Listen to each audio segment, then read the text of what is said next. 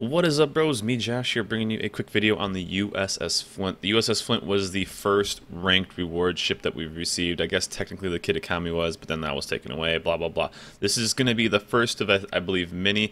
To my knowledge, I think the ranked seasons are going to go kind of in a 3-season little sections, and you have the ability of earning a premium ship throughout.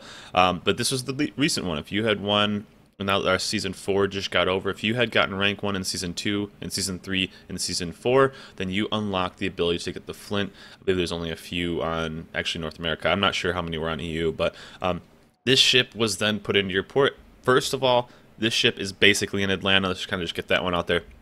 It's kind of an Atlanta clone, but a little different in the right ways, I guess, because it is the ability. Also, if you guys did get rank 1 last season, I believe you can still get it next season. It's kind of confusing how they've kind of explained it. If you guys can explain it a little bit better in the comments, go for it. But I believe if you still got rank 1 last season, season 4, and you get it in season 5, you still have the ability to get it. If I remember correctly, you may have needed to do season 3, 4, and then 5. But I think if you got season rank 1 in season 4 and then season 5, which is the upcoming season, you may still be able to get it, but I'm not 100% sure. How they're doing flags is kind of confusing, but anyways, let's jump into the ship. This is basically in Atlanta, and we're going to kind of compare the Atlanta. The Flint, as you can see, has a pretty actually kind of cool camo. I like the white camo. It's kind of neat. I don't really know what that is, but just looking at the ship, it's in Atlanta. It looks just like in Atlanta.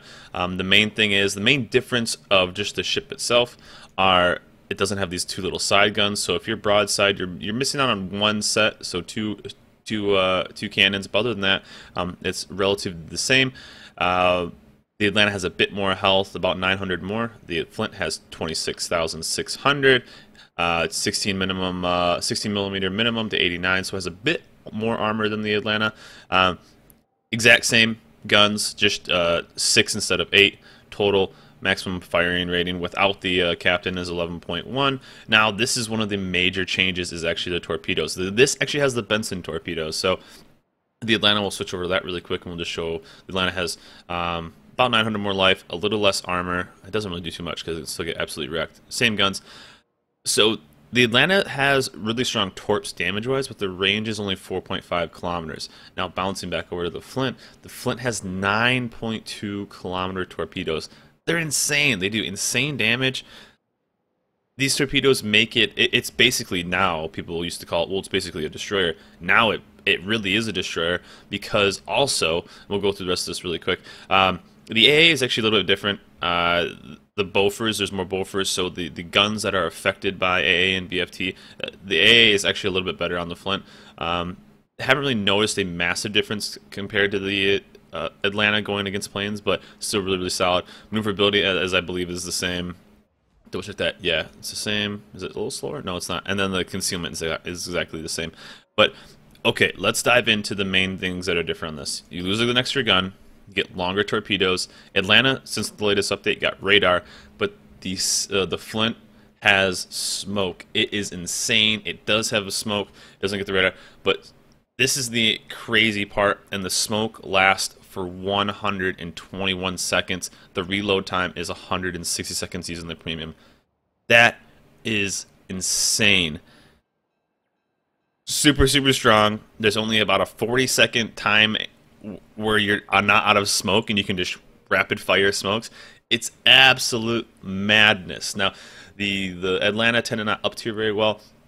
It was the little range, you needed certain maps, you needed cover to do it. Now you can kind of make your own cover. You can go out to an island and kind of extend the smoke out and sit in that smoke for 121 seconds.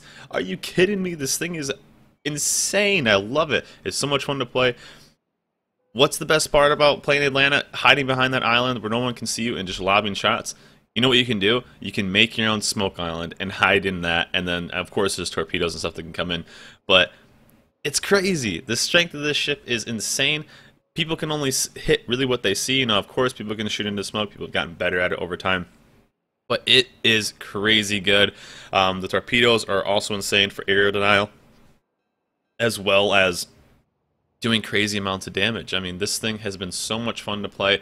It does a really, really good job. High rate of fire, both have a reload at 5 seconds. So the Flint, it's basically in Atlanta, and but it has like all these tricks. Now people are asking, is it going to be sold? Is it going to be in the shop? I have no idea. One of the latest things through the Pearl.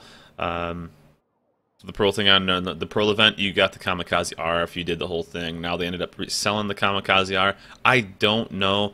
Wargaming could potentially end up selling this down the road, but really, I'm not 100% sure if they are going to sell this thing. Honestly, I would like it if they didn't. Now there's going to be probably a huge hubbub because you're giving the best players this really, really, really good ship. The Atlanta doesn't really up tier that well.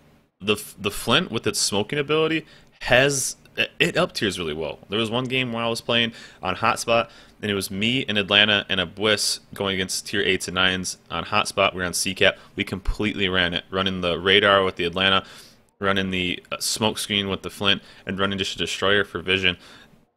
It's insane. It's a really, really good ship. You could technically run 2 Flints and a destroyer, or a Flint Atlanta destroyer, and be in perma-smoke almost the entire game. Not quite the entire game, but a lot of the game, depending on even if you run a double destroyer or a double Flint. It's a really, really fun ship. It would be cool for everyone to be able to play it. I like the ability that it's for people who earned it.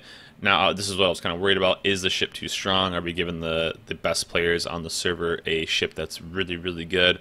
I'm not sure, but I have no idea if they're going to sell it. They might. Who knows? But this is it, guys. Like I said, you needed to get rank 1 in Season 2, 3, and 4, which I did.